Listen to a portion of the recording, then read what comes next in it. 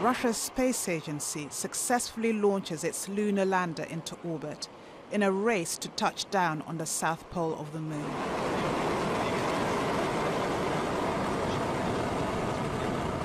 But India had a head start when it launched its own mission last month. There's a lot of competition, I guess, to see who can get back to the moon first. Japan obviously had a failed attempt earlier this year. Israel had a failed attempt a couple of years ago with their Bereshit lander.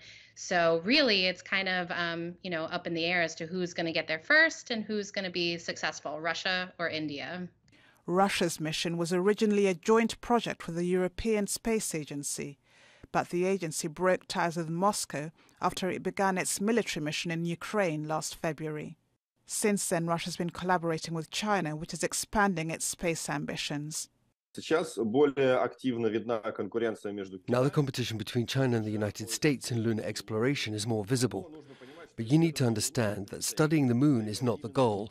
The goal is political competition between two superpowers and a number of other countries who also want to claim the title of space superpower. It's Russia, India, Japan. No spacecraft has successfully landed on the south pole of the moon, known for its rocky terrain. But it's an area of interest because ice water is present there. Scientists say it could support a human settlement.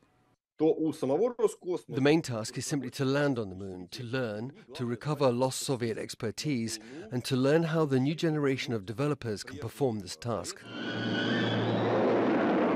Russia was the first country to send a man into space in 1961 and prides in its Soviet-era space legacy. Landing on the south pole of the moon would restore Russia's position at the forefront of space exploration. Angopa, Al Jazeera.